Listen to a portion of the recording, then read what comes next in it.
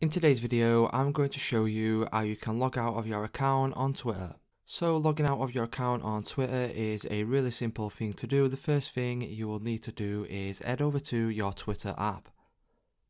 Once you open up your Twitter app, you will obviously be on your Twitter feed, and from here you can head over to your profile by clicking on your profile picture in the top left hand corner. Once you do that, you can now click on settings and privacy. Once you click on settings and privacy, at the top of the page, as you can see, there is an option now for your account. If you click on your account, you will now need to click on account information. Once you click on account information, there will be an option at the bottom now for logout. If you click on the logout button, you will get this little pop-up, and you can simply click on logout again. Once you click on logout, as you can see, it has now logged me out of my account.